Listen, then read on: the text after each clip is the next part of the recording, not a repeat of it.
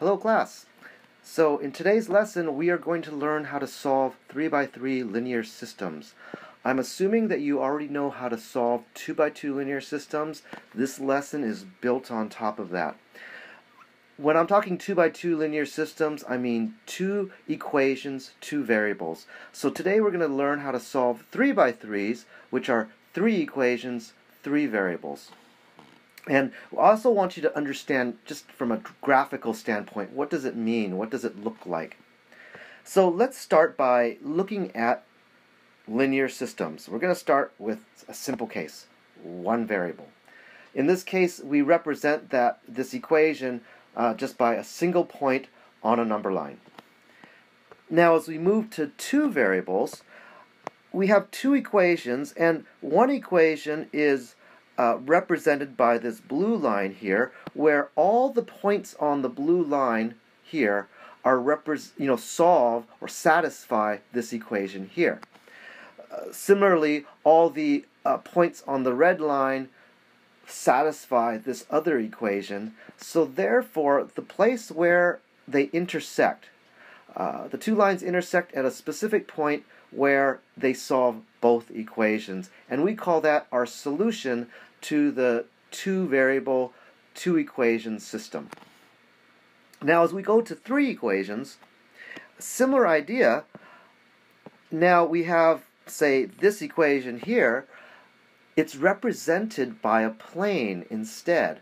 All the points on the red plane satisfy this equation. There are an infinite number of points that satisfy this red equation, and so we have 2 other equations that are also represented by planes, and where the 3 planes intersect, that's our single solution that would satisfy all 3 of these equations simultaneously.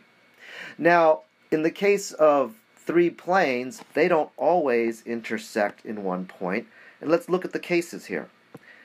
In this case, they do. They intersect at only one place. There is one solution. In the next case, they intersect at a line, and therefore there are an infinite number of solutions. And then in these last 3 cases, they don't intersect at any one common place. Now, these 2 planes, the green and the red plane, they do intersect on this line, but it's not. This line is not shared by this blue plane, so none of these cases here have any common intersecting points. Therefore, in all of these cases, there are no solutions, no common points between all planes. And just let's take a moment to review with lines. When we had two lines, we also had 2 cases. Say I have a case where I have 2 intersecting lines. I have a single solution here where they intersect. But I could also have a parallel line, and in this case, there are no solutions between these 2 graphs here. There's no common solution here because they're parallel lines. Okay, now let's move on to solving 3 by 3s. The main idea whenever we solve 3 by 3s is to get rid of one variable and to create a 2 by 2 system. Again, what I mean by 2 by 2 is 2 equations and only 2 unknowns. So I'm going to label my equations. I want to start off by that. We really need to be organized in our activity here, otherwise it's super easy to make a mistake. So organization is actually the key in solving these problems. Now I'm going to choose to look at elimination, and I'm going to decide which of these variables are easiest to eliminate, and it's a choice. There's no right or wrong. In this particular example, I'm going to show my plan to eliminate the z variable, and I'm going to do that by the following thing. I'm going to subtract equation 1 and equation 2, or equation 2 from equation 1 to eliminate the z here. And I'm also going to multiply equation 2 by -2, and so that way it's going to also eliminate the z's right here as well. So I'll show you what I mean. Step 1, or step 2, I guess. I'm going to subtract e1 minus e2. So I just copied these two equations exactly down here again. And now I'm going to subtract. And I'm going to just negate everything in my second equation. And now I'm just going to add all the way down. So when I add all the way down, nicely and conveniently the z's cancel out itself. And I'm left now with an x and a y without any z variable. I'm going to do the same with equations 2 and 3, or same idea. I'm going to, in this case, multiply equation 2 by -2. So let's do that. -2 times the entire thing, -2 times 12. And just to highlight where this is all coming from, this is my equation 2. So after multiplication by 2, I get this. I'm going to copy down equation 3 as is from, this right over here. And you notice that when I add now straight down all of my expressions, the -2 and the +2, they cancel out. So that was a strategic thing to eliminate the z variable. So I add all these down, and I get to this point, but there's more simplification I can do here. I'm going to divide everything by -3 just to make my equations simpler. I could use this, but it's going to be easier. The more simplification you do, the easier your work is going to be. So now I'm left with two equations with two unknowns. Now my task is reduced to solving a 2 by 2. Again, I could choose to eliminate my x or eliminate my y. I just chose to eliminate my x's because I just add straight down and the x's disappear and I get y is equal to 3. Now I go back, I plug it into either one of these equations and I solve for x. And now I could take my x and my y, which I calculated, and plug it into any one of these three initial equations. And I'm going to choose equation 3 just because I think it's a little easier, because I have a, x minus a y. These other cases I have x plus 2y, slightly more complicated. But I plug in my 2 and my 3 into the equation here, and I solve for z. Not quite done yet because we want to check our work. We check our work by plugging our answer, which is 2, 3, and 5, back into each one of these equations, the original equations that we started with, and make sure that they equal 13, 12, and 9 respectively. They do, and now we're all done. There's a different way of doing this, and we call it substitution. The idea is exactly the same in terms of overall strategy. We want to get rid of one of these variables and end up with a 2 by 2 system. So in this case, my plan will be, I'm going to solve for x. I'm going to use equation 3, solve for x, and then take that and substitute it into both of the other two equations. Don't solve for x here and plug it back into the same equation. Always use maybe one equation to solve for x and then plug that into the other two. Okay, so solving for x, I get x is equal to this. And now plug that into equation 1. So let's see what I did there. I took this here, I plugged it into the equation right there. Equation 1 was this. I substitute x for this yellow expression here, and I simplify, and I get now this equation with two variables.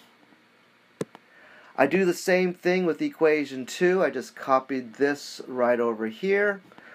I'm going to again substitute the x variable for this yellow expression here, and now I'm going to do more simplification, and I get this equation down here. Great. Now I have two equations, two unknowns.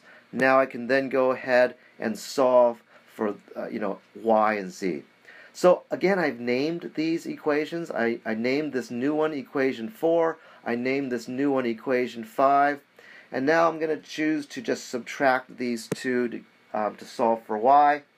I find y is equal to 3, plug into one of these equations, find that z is equal to 5, plug the y and the z back into any one of these equations up here, and I just chose equation 2, plug it in, I get x is equal to 2, and it's the same answer as I got in the previous page.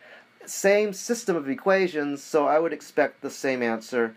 The point being, it doesn't matter whether you choose substitution as your strategy, whether you choose elimination as your strategy. It's really about determining what the easiest path is. There's no right or wrong in that. In this case, it was probably equally easy to do it one way or the other, but in a lot of other cases, elimination might work better than substitution, or vice versa. Okay, so here's a problem for you to do on your own. I'm not going to do it now. You can go ahead and do it on your own, but follow this plan where you eliminate y. And follow this plan, that way we're all doing it consistently the same. So you can do it now, or you can do it later next time we meet. Let's look at some special cases, though. There are some special cases, again, where we have infinite solutions, or where we have no solutions. Let's see how that looks. System of 3 equations. I'm going to choose to eliminate my x's here. So to eliminate my x's, let's look at equation 1 and equation 3. I'm going to multiply equation 3 by -2 to get a -4, which matches up with this and will eliminate the x. So when I do this, when I eliminate my x's, actually I ended up eliminating my y's and my z's, and I'm adding this down. I get -13, and I get a weird equation which says on one side 0 is equal to -13, which is certainly not true.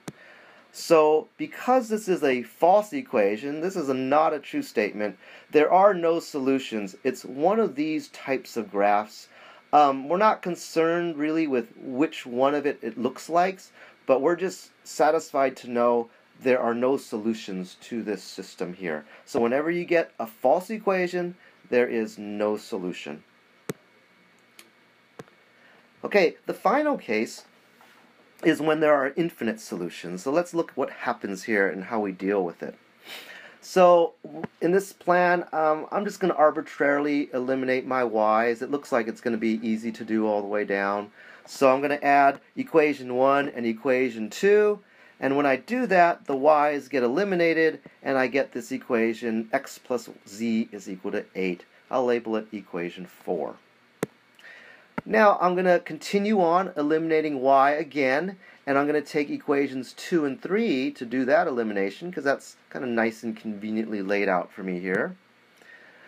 So as I do that elimination step, I get the same thing. I get x plus y, or z, is equal to 8, just like this. So I have two equations, two unknowns, but they're exactly the same equation. So when let's actually do the elimination here, and I get this weird thing when I subtract these two equations. 0 is equal to 0, which is always true. 0 is always equal to 0, and because of that, we actually have an infinite number of solutions. But let's not stop there. We're going to actually continue on from this point. I'm going to solve for z. Z is equal to 8 minus x. I'm going to take this value of z, I'm going to plug it into this z right here. I'm going to substitute it in, and then continue on and try to solve for y. So when I plugged this in, x plus y is equal to 8 minus x equals 8. I simplify this, and I find, at least in this case, not always, y is equal to 0. So that's true. Y is equal to 0. X is equal to whatever. We're going to just have a variable there because we have infinite solutions. X is any number of values. And z here, we found out earlier, there's a relationship between x and z. Z is always going to be 8 minus x. So that's what we write here. This comprehends the solution set for these three equations here. Okay, so that's the lesson for today. We'll discuss this more in class.